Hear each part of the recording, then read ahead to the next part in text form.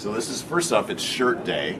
This is the shirt that John and I both have. It drives John crazy when he wears it the same day I do. So he has to keep track so he doesn't, when I wear it, so he doesn't have to, he knows when it's safe to wear. Ironically, so today he managed not to be wearing the same shirt that I have, and yet he comes in today and look what kind of shirt he's wearing. He's wearing Brian's shirt. Which means now I have to start a Brian shirt. It's May. It is right. Thursday. This is how we're impacting John's wardrobe. Black shirt. By the way, my mom doesn't listen to the show, but this is my mom's favorite part. Yeah, she's like, I get a chance to see your hair. I get a chance to see Tom. Yeah. Tom's hair. Always wonders why I didn't talk. Right, she wonders why Brian doesn't right. say anything, so it's good to be back. And we're struggling to find what is known as a kicker story today. That's a small story to end the show with. And then the other thing I realized is that Brian struggles every single day, and then you and I just talk right through stuff. Exactly. It's not how we planned, but okay. Right? Yeah. But I thought we were going to talk about oatmeal. Oatmeal, yes. Normally I hate McDonald's, and I tell my kids to hate McDonald's. I tell everybody to hate McDonald's.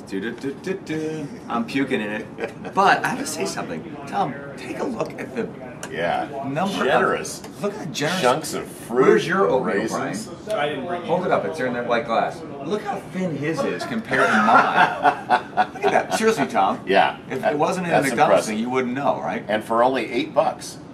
It's like $1.50. Is that Because right? no one wants it. No one usually buys it. It's great. Watch this. Oh, I know. You missed the fruit. I got a piece. That's called TV eating. Yeah. I took a that's class right. at Carnegie Mellon on TV eating. Yeah. You don't want to put too much in, You take and then it you're very right. tip. So just Yeah. a small Yeah. That's good. So I even took a class on how to eat gum on camera.